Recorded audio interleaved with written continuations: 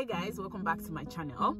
I just realized that I've been talking for like several minutes and I did not record. I did not press the record button. Okay, so I thought I was just going to film a video about some of the questions you guys have asked me on the videos I filmed you know, at work, in my job, basically what I do in my work and how to get into the field, about the exam. So many questions, and I've answered these questions directly. I answered people that asked me these questions directly, but I thought it would be a good idea to also have a video addressing these questions on my YouTube channel. So it's pretty much a Q&A session. You guys already asked me the questions I've already answered, but I'm going to make it a video anyways. So yeah, let's go straight to the video because I already started the video before. I already started talking and then realized I didn't press record. Anyways, so the first question is, what was on the test? I'm just going to give you like the different topics that you need to kind of know before you go for the test. And also on the RPSGT website, there is actually like a breakdown of what you are going to get on the test. So they actually give you like terminologies, all the things they want you to focus on when you study. It's on the website, so you can actually get those things on the website if you want specifics on what's going to be on the test. Okay, so you can get that on your website. But like I could just give you some of the topics that were on my exam. I don't remember everything, but I'm just gonna give you anyways. So there's calculation, so you know, calculating your total sleep time, calculating total sleep time. There's calculations. There is sleep stages, identification of sleep stages, definition of arousals, you know, respiratory events, being able to identify your respiratory event, different sleep disorders, being able to differentiate between each one, and also you know, I think they will also give you scoring as well. So they will give you like an epoch and tell you what is happening here, or what is the sleep stage. Also, you need to know your arrhythmias. All these things are already on the RPSGT website, so you can pretty much find these things on the website anyways. But yeah, your arrhythmias and sleep stages, arrhythmias, the different questionnaires that you have for measuring, like, you know, sleep disorders and whatnot. For example, the Epworth Sleepiness Scale questionnaire, which measures your sleepiness level during different situations on a scale of 0 to 3, right? And the total score is 24. And if you get I think 10 and above or something like that, it means you have a high tendency to be sleepy during the day and during activity. So yeah, so being able to know the different questionnaires, what each one does, and the difference between each one. I'll just go to the next question. The sleep techs only work night shift. So when you start out as a sleep tech, you're going to be working night shift because the patient come at night to sleep, right? So they come to the lab at night to sleep. So you are going to be mostly doing night shifts. And then as you go along in your shift and the more experience you get, you are going to start doing daytime studies. But it depends also on your location, right? Because some locations don't, in some locations the night techs don't run the daytime studies. We have techs that run the daytime studies. In the location I work at, I do the daytime studies, right? So I do the daytime studies because I mostly work days. So I run the daytime studies. The daytime studies are the MSLT, MWT studies.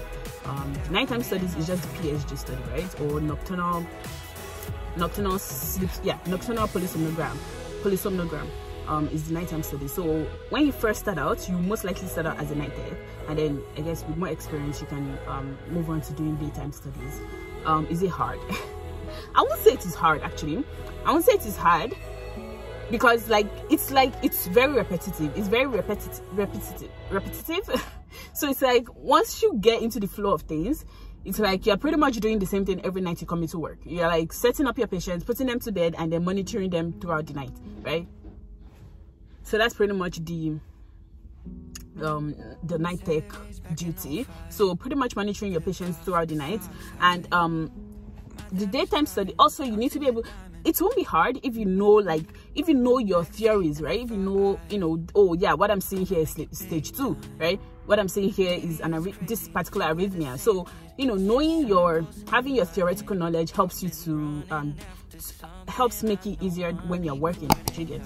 So having your theoretical knowledge helps make it easier when you're working at night and even during the day as well.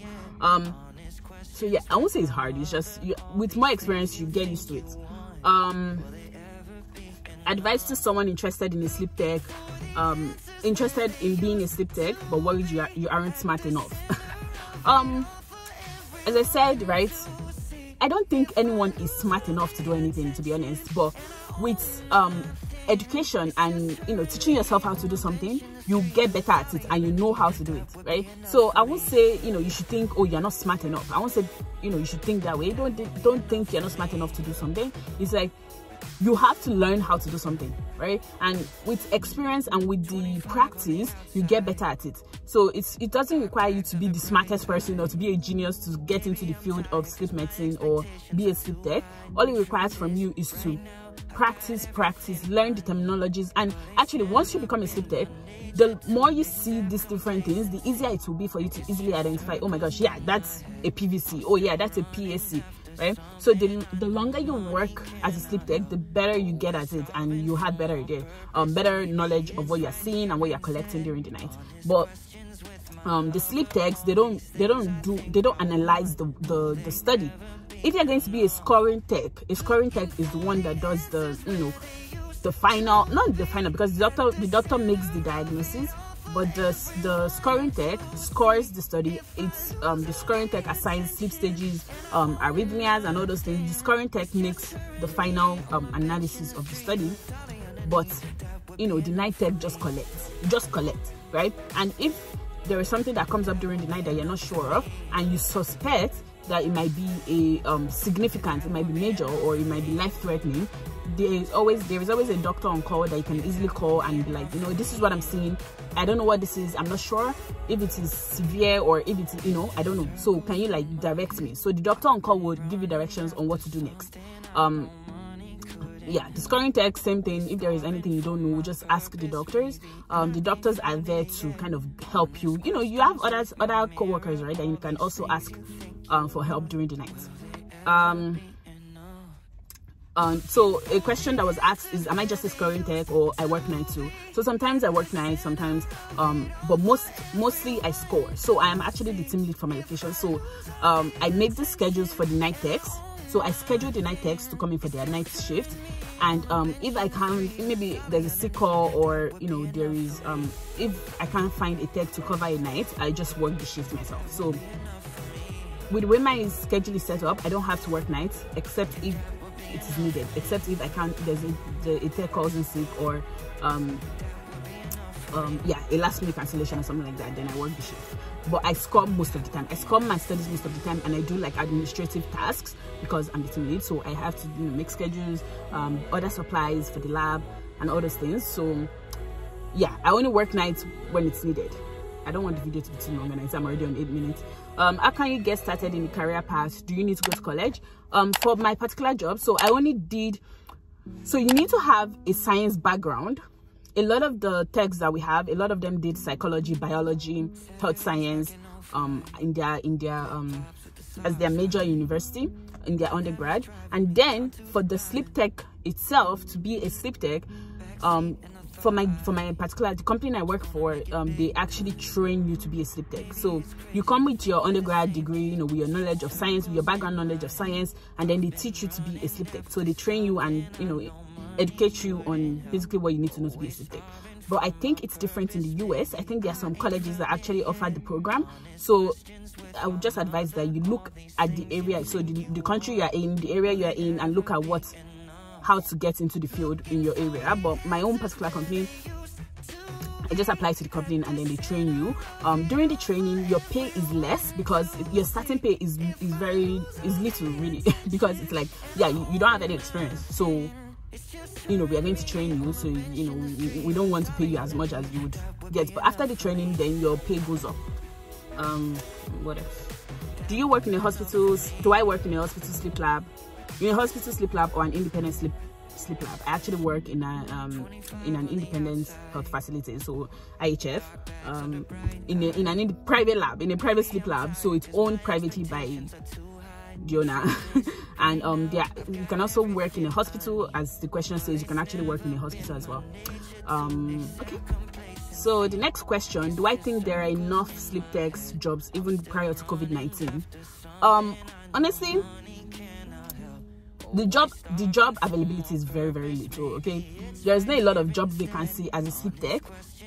except if, because the thing is, once you, and a lot of people actually quit, because the thing is, working nights is hard. I'm not even lying. Working night shifts is difficult, so a lot of people tend to quit after like a few months or or maybe a year of working. A lot of people quit.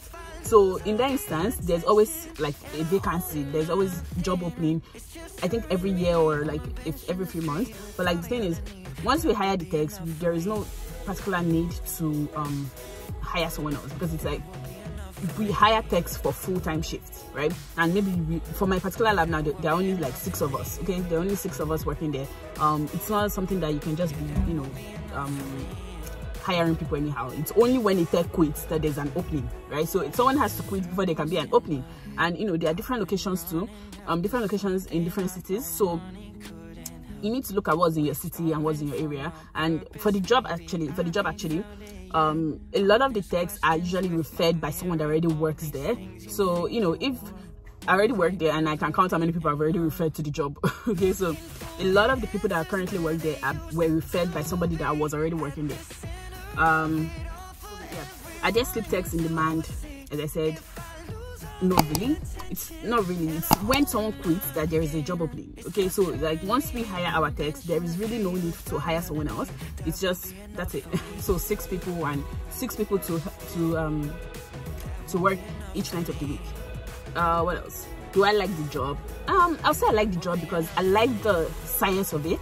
I like to understand the human brain, right? I like to understand what happens in your brain when you sleep. I like to see those things. I like to and also with the job as well, there are actually Friday rounds. It's called Friday rounds, where they just discuss articles, what's happening in the sleep medicine field, the research that has been done, you know, why, you know, basically the science of things. We get that every week, right? So yes, I like the science of it.